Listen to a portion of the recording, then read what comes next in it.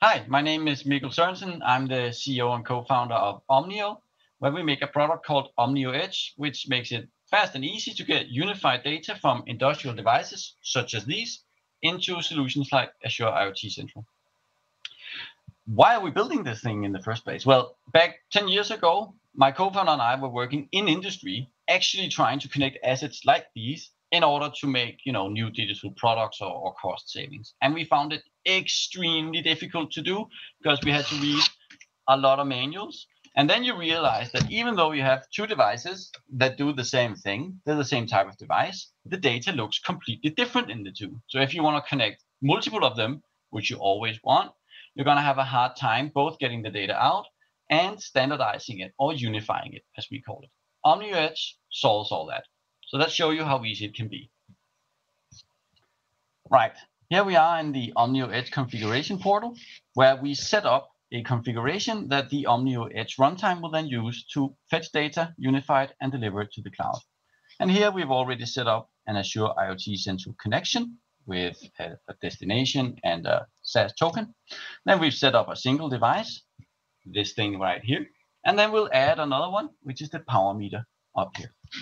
We click Add Device. We look at the list of manufacturers and find the one that we need. And we find the device that we need, and we pick the firmware version that we need. We've already read thousands of manuals in order to do this, so you don't have to.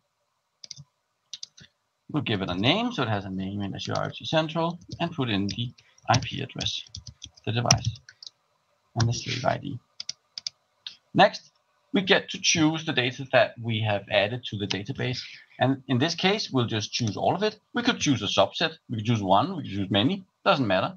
And we can set up how often we get the data and whether we want it on every change or whether the change has to be of some magnitude before we want to see new data. The most important thing here is the little Omnio logo in front of the data, which means that we've standardized this. So this is a power meter that you're looking at here. And it means that this power meter and this power meter will be following exactly the same standardized data model. So you can trust that any power meter that you connect to an application with Omnio Edge will plug and play the data into the application. Right, we click Finish, and now we click Save and Deploy.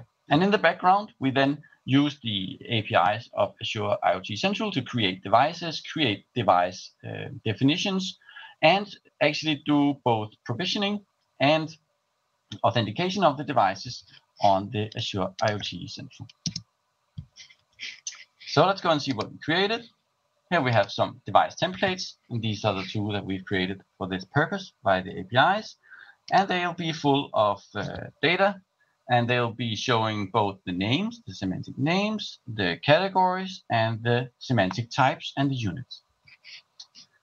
But this is not what you want. You want to see some data that's coming live on the screen, and you want to see it in seconds, right? And that's what Azure IoT Central is so very good at when you use it together with products like Omnio Edge, right? You can basically just build a dashboard that in seconds will be getting you live data from the devices and showing it on screen. So you can start troubleshooting it. You can start learning about your energy consumption from your power meters. You can start predicting failures from your drives. And you can actually also start more advanced features like doing jobs and rules to trigger events and workflows. This is how easy IoT actually has to be for it to be really meaningful. It has to deliver value within a couple of minutes.